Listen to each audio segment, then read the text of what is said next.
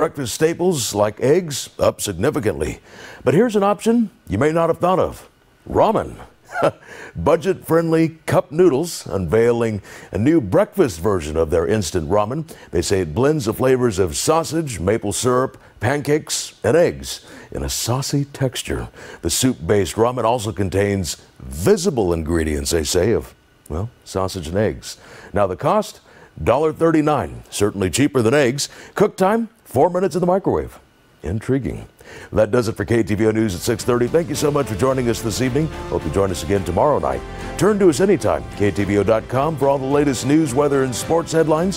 Have a wonderful night. Up next, CBS Primetime.